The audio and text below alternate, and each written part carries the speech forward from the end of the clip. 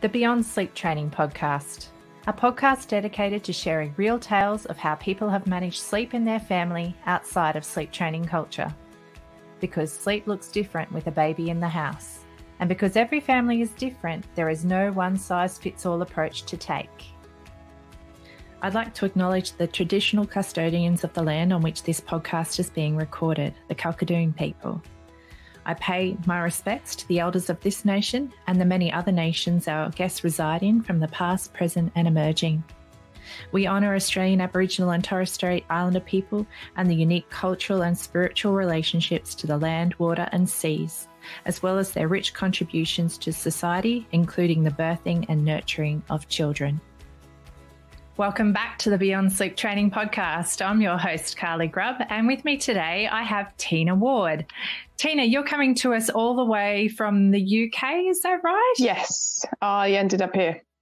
Excellent. And Tiina is a part of the Beyond Sleep Training Project peer support group, and she was kindly volunteered to come on the show with me after I put a bit of a call out to people who would be keen to share their experiences with us. So welcome today, Tiina.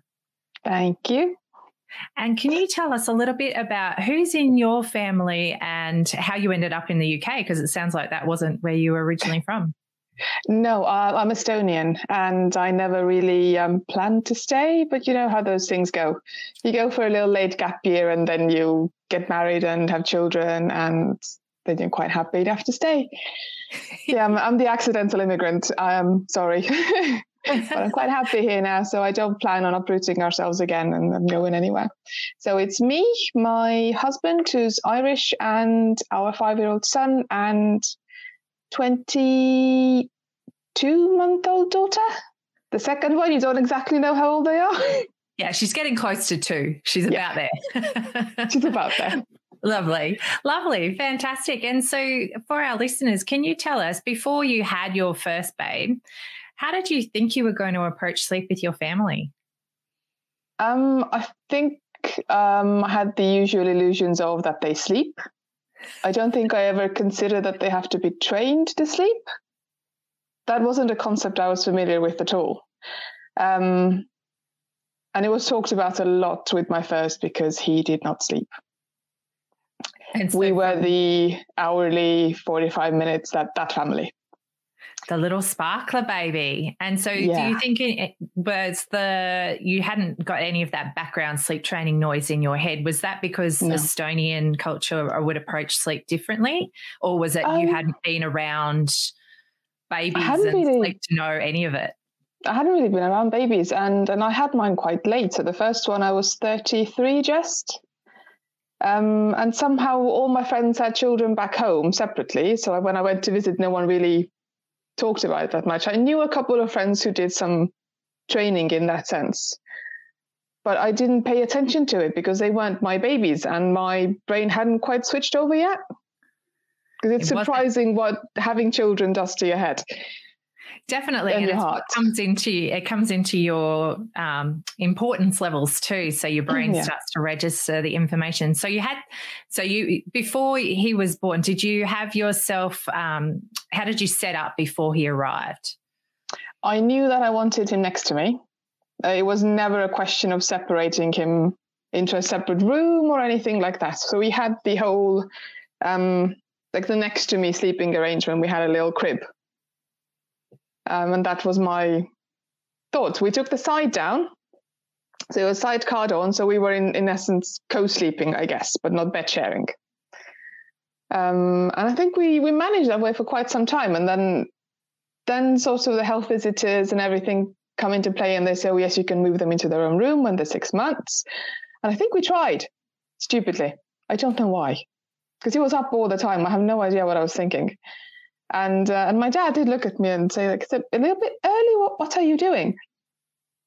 And I was like, no, that's what you're supposed to do. So it was very much what Google said at the time. And I don't think I was digging deep enough to find. We never let him cry. I responded every second.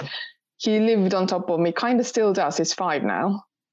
So we never trained, even though it was spoken about quite a few times as an option. So when No. So when you first had him, was he like, did you have a bit of a honeymoon period with him as a newborn, or was he super wakeful from the very beginning? Yeah, we had the honeymoon period, and then we had teeth at about 4 months, which was fun. Also, the fun part was that I thought that I would obviously stop breastfeeding a baby who has teeth. No, over 2 years. Also something that completely changed. But yeah, the sleep regression hit just with the teeth. And from then on, we went to 45 minutes, an hour and a half, the sleep cycle. It's absolutely brutal. I've been there. And I was not prepared. And we have no help. My parents are abroad. My husband's are far away. My neighbors had a small child, so that kind of helped. At least I had someone to make me coffee in the morning.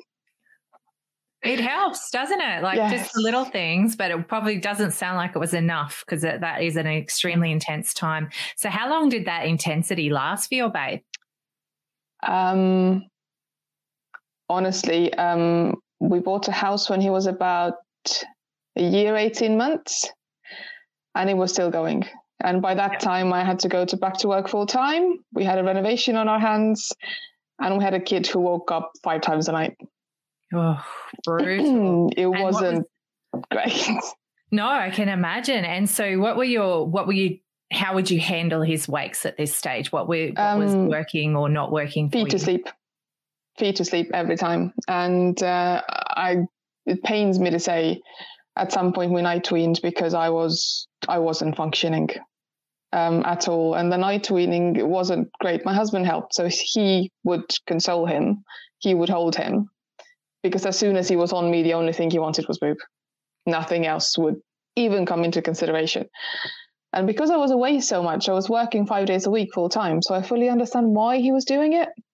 But I understand that now, looking back, and it frustrated me hugely at the time. And I feel so guilty about it still.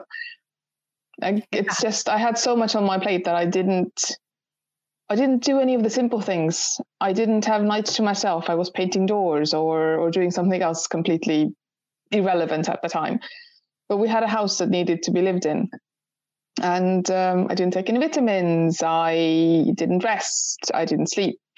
All of the things kind of came in together. And yeah, I should have probably read a bit more and rested a lot more. But it wasn't the option at the time. Yeah, I can look back on my night weaning of my first baby, and I night weaned him. Similar, very supremely wakeful person. I was actually pregnant at the time with our second baby, and the aversions were properly like really getting me good. And I know that what I did at the time certainly felt like the right thing for me and him. But it's that benefit of hindsight where I actually can see that it was actually still pretty rough on him. And if I knew a bit more about things that I know now, I probably would have approached it differently. But I really was just doing the best I could at the time. And in the circumstances I found myself in. It sounds similar to you, where it's like you can look back on something and think, yeah, I'd probably do that different now. Yeah. But that wasn't then. So I think we can both give ourselves some grace for that, because I'm sure we were both doing just the best we could at the time. And it's messy, isn't it? It's really messy. It is. And no one really prepares you for it. I think it would have been hugely different if we had a bigger community that does tell you what's normal and does remind you that you need to take care of yourself in order to take care of other little beings and things like that. And it wasn't happening. And sometimes life doesn't always let you do that too, isn't it? Like apart from having that community that facilitates that, sometimes it's just this cluster of things that come into your life and they're not always avoidable, and they can make it very challenging to be able to make any other sense of it. So you can see lots of families make decisions that aren't necessarily their ideal, but it was just the best that they could do at that time. And I think that's just reality. So thank you for sharing that part of your story. And so after you night weaned him, was he still very wakeful at that stage? What would you do instead? He was better. To tell him? He was better? He was better. He would sleep longer stretches at that point. I think we just kind of muddled through. So by the time he was 2, we just under 2, I think, we were down to the evening feed. and that was it. And he would take a bottle, so that wasn't really the main reason why I was still feeding. I could always pump and feed him a bottle or give him just basic milk by that age anyway. And I think we kept going out of habit, and it was nice. I didn't really find an issue with it. He was so happy. And especially if you're apart from each other all day, it's a beautiful way to reconnect, I think, like especially around that age group, because they're still so very little really, aren't they? They're tiny. And I don't think I really understood how fast the time would go. I think that first baby too, like everything seems to happen around you and you don't really have that full grasp. But I know with my second and my third baby, you look back and think of your first baby at that age and go, wow, he was really tiny when I was expecting, X, Y, Z. But yet you don't have that same context, do you? No. And funnily enough, the second one grows up significantly faster. Oh, I don't know how that's possible, but it's not fair. It just goes poof. And I know what I'm doing now. Take your time. You're fine. You can take ages. It's like that with any of their things that they do, isn't it? I remember when my third baby, actually, she decided to do everything super fast. And I remember when she was rolling both ways at 6 weeks. I'm like, stop it. Stop. You're meant to be my little newborn slug for a bit longer. It's so cute when they're that age. I know, they're beautiful. But yeah, you're right. It absolutely seems to go into warp speed, and it's very not fair when you're actually really enjoying it as well. And so he was still having his night feed when he was 2, sleeping a bit of longer stretches. Was he still napping by day? Like, how are days looking with him? Yeah, he would still nap in the day. He will still fall asleep if we're in the car in the day. He sleeps now. I still snuggle him to sleep. He's 5. He was 5 in July. And it's nice now. It has changed from that, oh my God, it's going to take me 2 hours to put him down or something random like that. It's our reconnection time. We have the books from school and just general catch up or Lego or something. And I snuggle him to sleep and it takes me 10 minutes. And then he sleeps. And then he wanders in anywhere between midnight and 5 a.m. Lovely. We all squeeze into bed together. Very nice. And but there's no stress around that kind of like he's still waking, but it's no longer anything that impacts on your sleep or well-being. Oh, he'll kick me in the nighttime and wake me up, but it doesn't bother me anymore. Yeah. Absolutely I think it's so important for people who are listening along and they're right in the trenches to know that this is how it progresses, because I think sometimes people are scared hearing that these older children still need some support to sleep or that they're still waking and coming in. They're doing those things, but it's not like a negative impact on. No, it's a hugely different thing. It really is. And the needing a cuddle to sleep is actually something precious rather than anything that's like something you'd regret because you've done that all his life. I've got a couple of tiny regrets, but I never left him to scream. I went and slept at the neighbor's house at some point when he was 8 months old because I was losing the will to live. I just couldn't do it anymore. And my husband had him. So he took a bottle and all that kind of stuff, but there was a lot of screaming that night. He was obviously held the entire time, but I wasn't there. And now my 2-year-old, nearly 2-year-old, I have never left her. We have never been apart. And it's such a different thing. I can just so imagine, though, the feelings and the what went into your decision to need that night away, though, when he was 8 months. And it sounds like as much as you might regret it or whatever feelings you have now, it probably, once again, similar to the night weaning at the time, was probably exactly still what you needed to do with where you were at in your journey. Function. Exactly. I was at the stage where I was afraid to get up off the floor with him because I was dizzy. Yeah. I was afraid I'd fall over. I think few people can relate to that level of sleep deprivation. I've been there as well. And it's an extraordinarily brutal experience for you in that moment. But I think even reflecting back on it, it's hard to actually fathom what you've been through. Yeah, it's like the next level of fatigue. But it's you know, at that point, you know, there's different ways different people need to handle that. And if your way of being okay was to go and take that night, I'm glad that you were able to do that. And your husband was able to buffer your baby while you needed to do that. Yeah. So always like go easy on yourself there, because once again, like you did what you needed to do at the time. I had that luxury that I could. We had no sort of daytime help or anything like that. And that was the savior. My neighbor in general, honestly, was, I think, huge help, because she had a second one. And she was so calm throughout just her movements of how she handled the second child, but just almost in slow motion. And she's not a slow motion kind of person, but it was hugely different when she was with her daughter. And I feel the same now with the second one. You are so much calmer. So I'm not sure whether the second one sleeps because I'm calmer or they're just different. I don't think I'll ever know. I don't think you'll ever know either, but you hear people who've got their little sparklers as their second or their third baby, and it feels like at whatever point they come into the crew, they just shake up the whole world, because they're really not your average style of baby. And I think only people who've experienced that level of intensity can really understand what we're talking about for that kind of thing. But tell me more. I want to hear about your second baby now. So she came along. How old was your first guy when she was coming? So the first one was 3.5, and we planned it that way. But the second one came early. So she was 2 months premature. So we were in the hospital for 2 months. Things went horribly wrong with the pregnancy, and it was such a shock, because with the first one, he went over.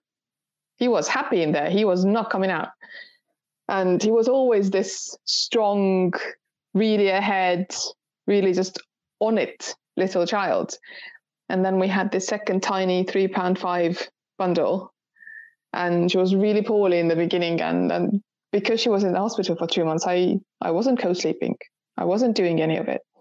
But she came out of hospital, breastfed, and went straight into the nextomy at home.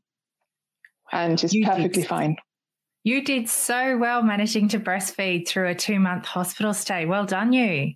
It was pumping. It was pumping for the start, because they don't obviously feed at that age when they come out of that gestation. And it was hard work. Some women do that fully for the whole year, or however they do it exclusively, and I don't know how. It's impressive. We did it. You did it, and you managed to get it to the breast as well. She did that one. That is impressive. Well done. Well done to the two of you, because that is no mean feat, because, you know, like a lot of people that experience is the reason that things don't necessarily work for their breastfeeding experience. So well done you. That's impressive. I'd done one before, so I kind of knew what I was doing, but she figured it out, so she did really, really well. Awesome. And so you got your little love home, and how was life with her then? Or life with two little people, really? Lockdown. Life with two was lockdown. We came home on Sunday and the country shut down on Monday. Oh my gosh. And I'm probably the only person to say this, but I was grateful for that, because there are so many complications that can come with viruses and things to all the really poorly newborns and who are early, and just in general. So the whole Pass the Baby event was cancelled, which worked really well. So we just hid and just kind of were in our little bubble. My eldest was smitten, so he was absolutely wonderful. I don't think we've got a picture of him holding that tiny little thing. I think she was about 4 pound, 5 pound maybe when we brought her home. So tiny still. Yeah. Tiny. And yeah, they're gorgeous. They're still really good. And she slept longer stretches. She did 3 hours. She went through a period of the 2 hourly wakings, but she was never like Thomas. And because obviously in the hospital she was timely feeds, and she was tube fed and all that, because it was all very medical. But at home we switched to boob, and it was demand feeding as kind of usual. And she did do 2 hourly at some point, but I don't think she ever went any more frequent than that. At least I don't remember it. Such a different experience for you. So hugely different. How did you feel within yourself then? Like, were you still finding you were getting periods of time where you were still very tired, or were you feeling pretty well rested? How did that look? I was okay. I think because we had done Thomas. Yeah, as a family. In. Yeah. So it wasn't it was always easier. It was always such much easier than Tommy was. And it was hard going at some point because obviously we were all locked in as well, and you get annoyed with each other, and at some point it's a small house and it's 4 people now. And one of them still needs to be entertained, and my husband would take him for 2-3 hour walks every single day just to kind of manage him because he's still really, really active. And toddlers in lockdown, like that's, they're toddlers, whether they're in lockdown or not. Hey, it's really, really intense time. But it's great that your husband was able to take him out and entertain and wear him out a little bit. But that actually brings me to relationships. How did things look for you guys I know it was a real strain on my husband and my relationship, that first Sparkler baby. We struggled to find our feet. We struggled to find a way to work together. How was that for you guys? Yeah. It was a really huge learning curve. And I must admit, at some point I was so tired, I shouted at him with a voice I didn't think I could make. I wasn't sure that sound would come out of my lungs, but it was horrific at some points. And it also came because of the fact that I thought, well, since I'm at home with the baby, so I obviously do everything, which is insane. Yeah, absolutely. And he also thought because he goes to work, he needs to obviously rest at nighttime and all the rest of it. So Tommy was born in July. And at Christmas time, my husband had 2 weeks off. So that was his holiday. Mm-hmm. And so during the holiday, we figured we're both home. We'll try and do 50-50. And he told me at the end of the holiday that he's now more tired than when he started. And that was us doing 50-50. And that kind of clicked. Yes. Yes, sir. That is correct. And he is such a good husband and father in the sense that he really does want to try. He wants to help. He wants to be useful. And even he found it so unfathomable as to how hard this is going to be. But once you have a baby, both of your lives are going to get harder. Not just the mum. The mum isn't supposed to be some half-dead, grey figure that just functions. Like, obviously, yes, if your husband is doing brain surgery, probably he needs to have a little bit more rest than you do.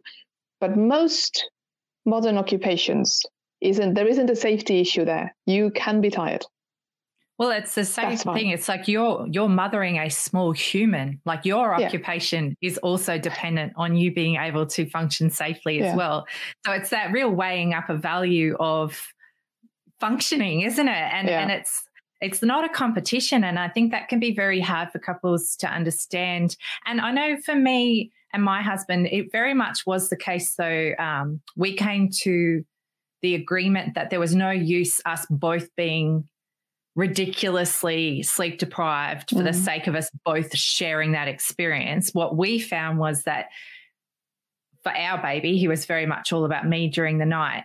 But that meant that Dad was responsible for buffering that in the hours that he could outside of that time, because, he wasn't the supremely sleep deprived one, and therefore he could step up in those ways. But it didn't mean that all of his responsibilities disappeared. Yeah. He still played a part in making sure that our family was okay. It's a tricky one. David did nappies and things like that. And still, if you have somebody who wakes all the time, so we would try and have dinner around about 6 o'clock, something like that, 7. And I wouldn't be able to finish a meal for months and months and months and months. He would be awake already as soon as we would put him down. He was that kind of a baby. With the second one, we didn't bother putting her anywhere. She was just on top of me. Yeah. And it was fine. And it works. And no bother. And if I did put her down, she'd stay there. And it's such a novelty.